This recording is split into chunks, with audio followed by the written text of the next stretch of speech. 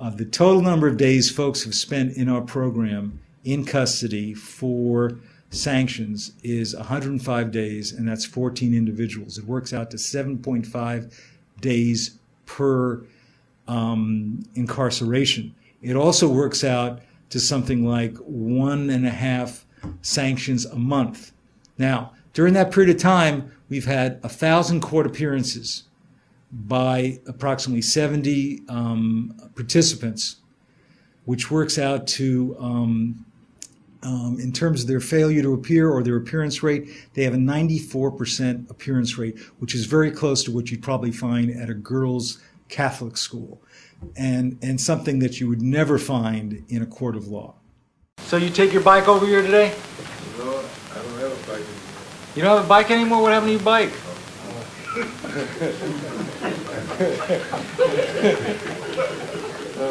Okay, maybe I should start out with what happened to the bike. Maybe that should have been the question. Bike is long gone. You know, you didn't test this week, AC. What's going on? What's that? What does that mean? I didn't test this week. Okay, I think we both agree on that. Was there some reason you didn't test this week? Okay. There are certain requirements, and you know this because you've been in the program before, right? Yes, I have been. Okay. And one of them is that you drug test. You don't drug test. You do 6 hours at the Department of Public Health, Department of Public Works on Saturday. Okay. So I hope you're ready to help out the city and clean it up this Saturday, because that's what we got planned for you.